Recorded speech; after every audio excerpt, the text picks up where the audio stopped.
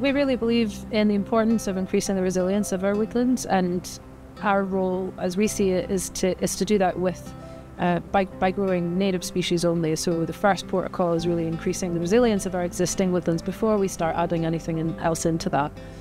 I started this about 3 years ago, and sort of spent the first 2 years getting used to growing and understanding what was involved. And this last season we just had our first year of growing at scale.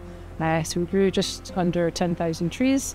One of the other aspects that's really important for us is to share knowledge with other growers, with other communities of interest, to try and maximise as much as possible the understanding and the skills needed to grow trees throughout Scotland.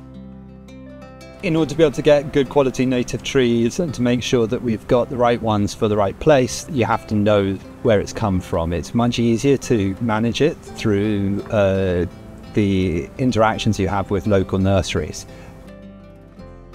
You can buy an oak tree from France, or you can buy an oak tree from the south of England, but actually the best thing to do is buy an oak tree from your local area.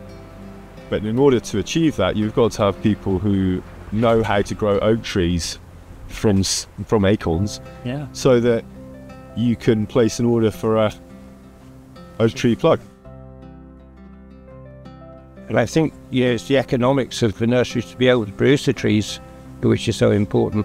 There's so much grant funding for actually planting the trees themselves that is anybody saying, hey, where do we get these trees from?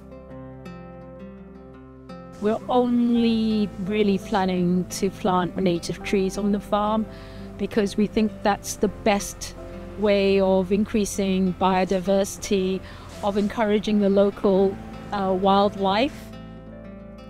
We've converted the whole farm into a paddock grazing system, and that's given us the opportunity to say, hey, how about planting more hedges and connecting the various sort of woodlands that we have. So we've got sort of wildlife corridors between for things like owls and so forth.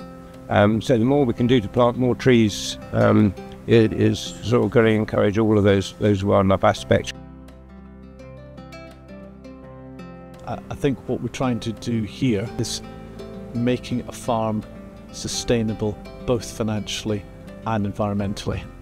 It's normally one or the other, and peer-to-peer learning seems to be the only way I've found of trying to piece all the best ideas together to try to formulate an overall strategy to make that happen. I in particular have no experience in growing things or horticulture. I'm from a tropical country. It's all been incredibly useful. We're set up as a social enterprise. It's really important. It's not just about growing trees, it's about the people around it, the stories around it, all the different ways that trees can be used and enjoyed and appreciated. And fundamentally that really starts with understanding how to grow them, and you can only really do that by seeing, for example, what it looks like in practice.